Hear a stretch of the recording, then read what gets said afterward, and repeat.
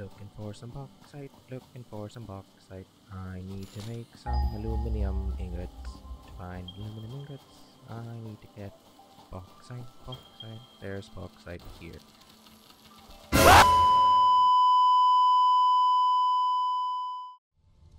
Hey guys, Janky here. So who doesn't like explosives? Whether you're working on deforestation, pest extermination, or just fooling around with your friends, these little things can be a ton of fun to use, but not so fun to make if you're planning on hand making them. So today I'm going to show you a simple factory design to make Nobelisks. Now I'm going to assume that you've come a good way into the game if you're planning on automating this, so I hope you already have a steel factory to produce the needed steel pipes. If not, you can watch another video of mine where I made a design to produce steel pipes and beams. So with that out of the way, let's get into the numbers. The factory in question will require 60 coal, 120 sulfur, and 120 steel pipes. The explosives are produced at the rate of 12 per minute. There are two parts to this design. The first part will be the factory for the black powder, and the second part will be for the Nobelisks. Both factories take a 3x3 space.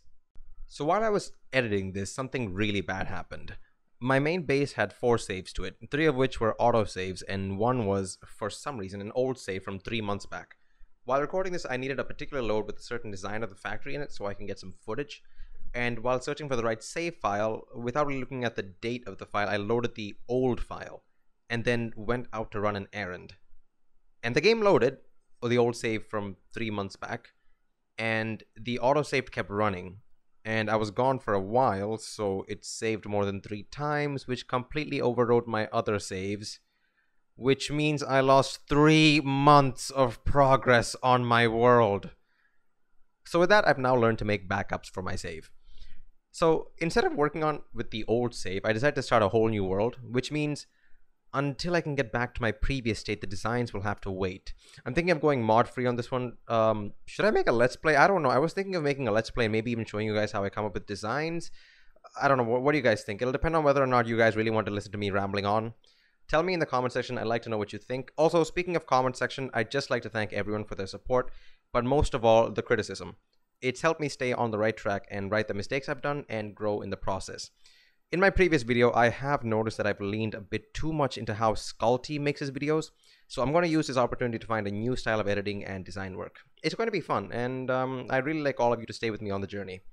So let's get started. First, build double wall conveyors as shown.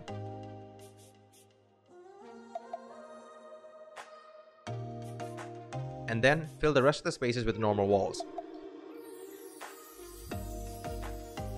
Build a wall above the regular wall between the 2 double wall conveyors on either side. Then place a splitter on the socket of the double wall conveyor with the inlet into the socket. Do the same on the other side. Now place 2 splitters one on top of the other on the middle wall and the opposite side. Then place 2 more splitters in the center. Both splitters should have alternating inlet positions in line with the other splitters. Now you can connect them as shown with Mark 1 conveyors.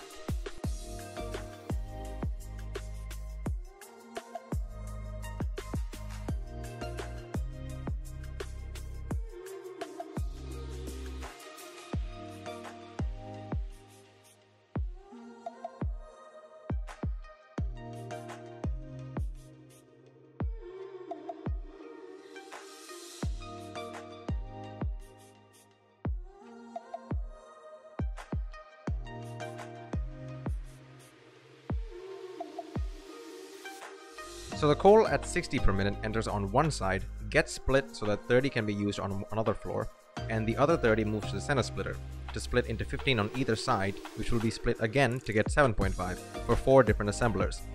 The sulfur at 120 per minute enters on the other side, splits into 60 to again be used later, and the other 60 gets split the same way to get 15 for 4 different assemblers. Cover up with walls as shown. We're going to leave the center exposed. Now place double wall conveyors above the previous double wall conveyors on the sides adjacent to the opposite side.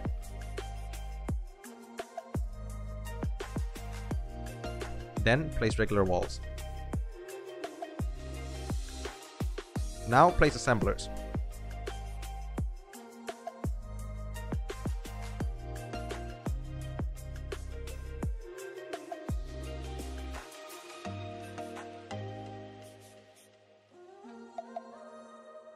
and then mergers facing one direction. Keep this direction of item flow into consideration. Connect up with the lifts. Then place the windows and walls.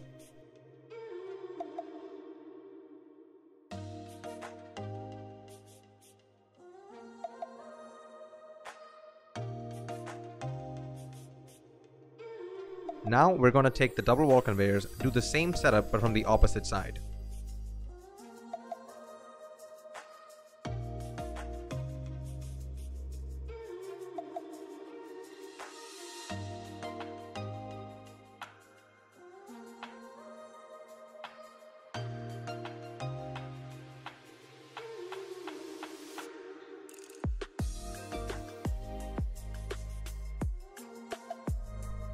Now when placing the mergers, keep the direction so that it matches up with the direction of flow of the floor below it.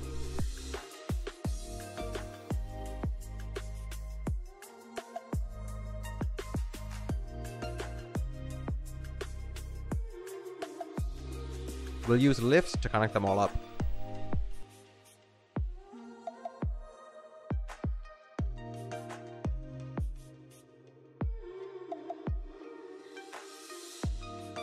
Repeat the windows and walls.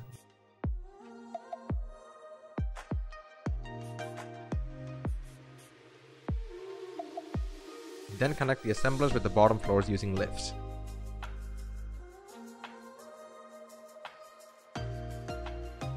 This will be the halfway point. Keep in mind I'll be referencing this point later down in the video. Now we are essentially going to repeat the same setup from the load balancing of the first floor. So take the double wall conveyors and place as shown.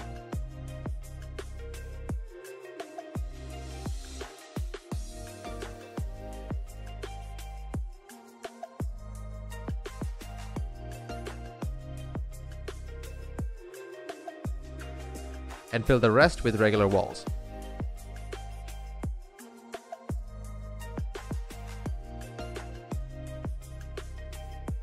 Now place the splitters down like we did on the first floor, but this time we won't place those single splitters on the double wall conveyors.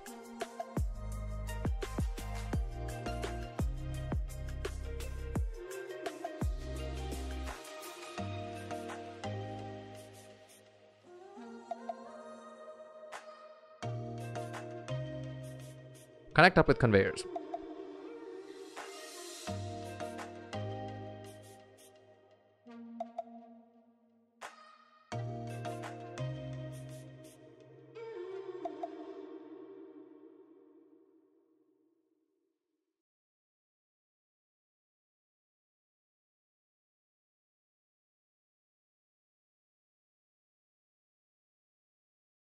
The 30 coal from the previous floor is split as shown just like before, and so is the sulfur.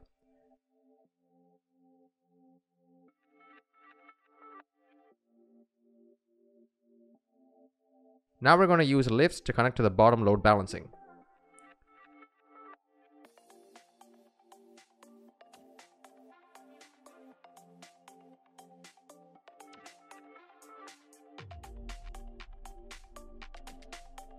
On the opposite side, take the lift and then do as I do.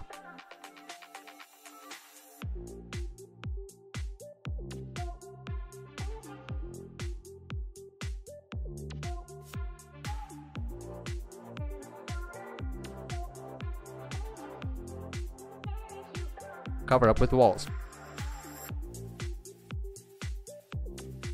From here, everything is just a repetition of the previous floor setup.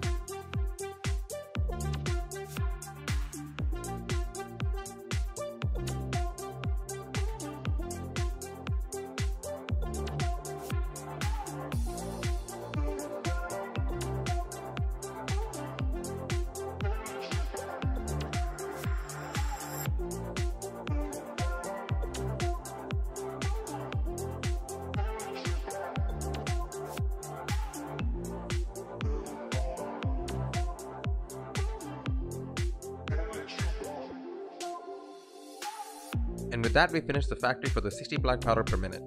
Now we need to assign the work to each assembler and then power the whole setup.